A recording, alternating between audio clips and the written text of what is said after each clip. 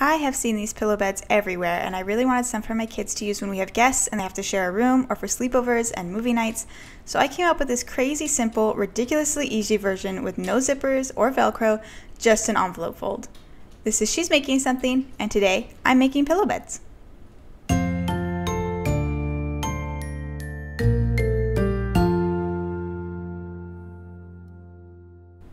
I am at Walmart and there are only two things I need for this project: a $6.88 twin size fleece blanket. I grabbed 3 colors because I'm making 3 pillow beds, and some $3.44 pillows, 4 for each bed, so I need a lot of these. And that's it. I grabbed the standard queen size pillows, which are 20 by 28 inches. To get the size of my pockets for these pillows, I subtract 1 inch from each measurement, giving me a pocket size of 19 by 27 inches. I unwrapped and washed the blankets before making this project, and this is a twin size blanket measuring 66 by 90 inches. A flat twin size sheet would work as well, but I like the soft, comfy feeling of the fleece, and the slight stretch makes it a very forgiving material to work with. I'll put the blanket right side up, and it can be hard to tell right versus wrong side on some fabrics, but these blankets have tags attached to the wrong side, so tag side down. Again, my pillows were 28 inches, subtract an inch to get 27. There is some wiggle room here, 26 would work too, but I need to fold this blanket to make it 27 inches wide. The middle of 27 is 13.5, so I grabbed one end of the blanket, fold it over, making sure it goes past 13.5 inches. About 18 inches gives some good overlap, so my first fold is 18 inches. Then I measured 27 from that fold, and that is where I will fold it again back toward the middle.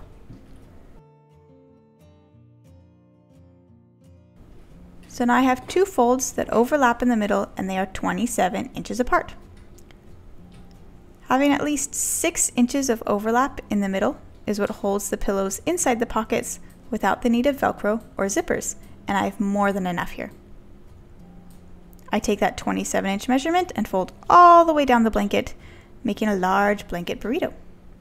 By using a pre-made blanket, I'm taking advantage of the already finished edges, and the only sewing I'm going to do is 5 straight lines across this folded blanket. First, I will sew the 2 end seams while this burrito is inside out. This will take a little bit more measuring to figure out exactly where these should go. The corners of this blanket are a little curved, so I'm going to make my first seam 4 to 5 inches from the edge to avoid most of that curve. So I measure where I want and place my first pin. Using that same measurement, I place 3 more pins on the folded edges and also on the edge of the flaps. Using my tape measure, I line up the top and bottom pins and make sure the others are lined up straight, and then I placed more pins in between. I could have used an actual straight edge and drawn a line, and if I were using a sheet or another type of fabric, then that's what I would have done to be more accurate. But like I said, this fleece has a little stretch, and if things are off by a few millimeters, it won't affect anything. So after I made sure my main 4 pins were lined up, I just eyeballed the rest. To figure out where the other edge seam should be, I need to measure all the pockets, which are 19 inches apart. So along the folded edge, I measure 19 inches from my first seam and mark it. Then a second 19 inches, a third, and finally a 4th pocket measuring 19 inches, and I have reached the other end of my pillow bed. I measure how far my last pin is from the edge and use that measurement to create another straight line of pins to mark my second seam.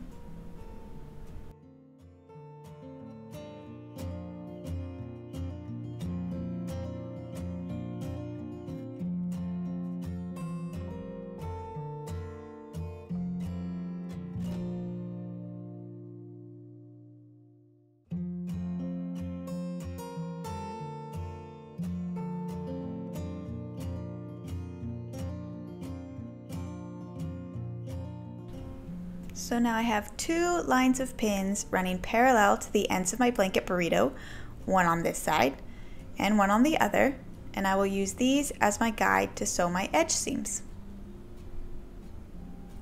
I sew down my line of pins, keeping my next pin centered up with the standard presser foot, backstitching the beginning and end of my line, as well as backstitching over the edges of the flaps.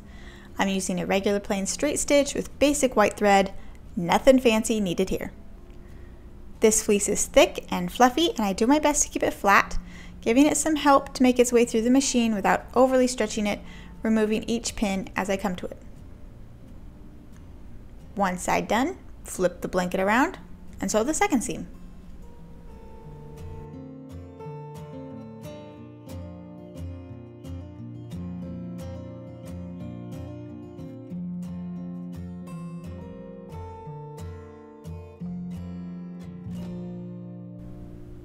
So here I am again with my little blanket burrito, but this time the ends are all stitched up. And now I'm going to cut off the edge of the fabric about 1/2 inch to 1 inch away from the seam and do the same thing on the other side. Now for the fun part of turning it right side out. I have my seam and these flaps, and I'm going to open up the flaps so I can reach inside to grab both corners with my hands and pull them out, flipping it all right side out. So now the seam is inside the fabric, giving it a nice clean edge. I make my way down the blanket, spinning those flaps around to the proper side until I reach the other seam. Again, reach inside, grab both corners, and pull them out.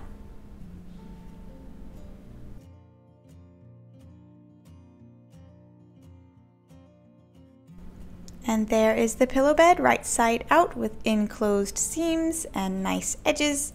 It is one big giant pillowcase, but I need 4 pillowcases.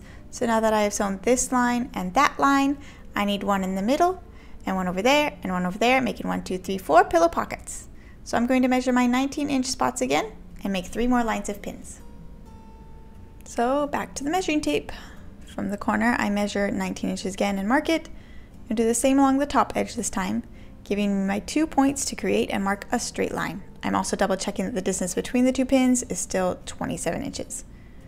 Again, I don't actually mark anything on the fabric because I'm the laziest person I know. I just use my pins to create a guide.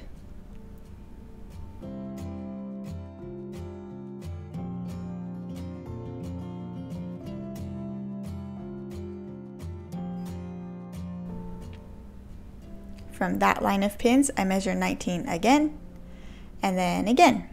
This last pin is not only 19 inches from my middle line, but I also check it is 19 inches from my end seam.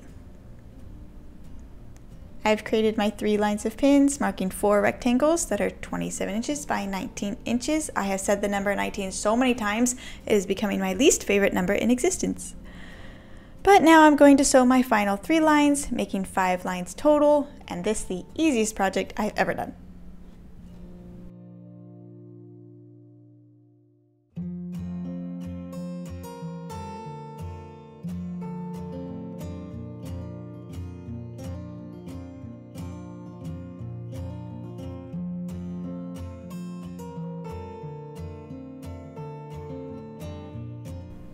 These sewing lines are on the outside of the pillow bed, so I just double knot them before cutting them off to help them stay secure. One finished pillow bed case costing me less than $7 when they were being sold on Amazon for $30 or more just for the case. But I spent less than that, and I got 1, 2, 3, 4 pillows also. Flip the case over, and using that opening in the envelope fold, stuff the bed with pillows.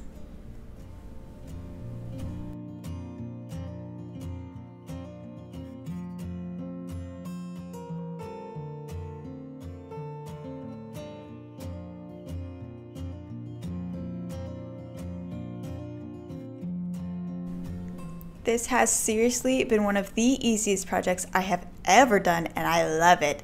I made 3 of them because it was so quick, and they are soft, they are versatile, they are easy to wash, easy to store, and my kids love using them for movie nights. If you like my technique for making simple pillow beds, let me know in the comments, and don't forget to subscribe to get notified the next time I'm making something. Thanks for watching.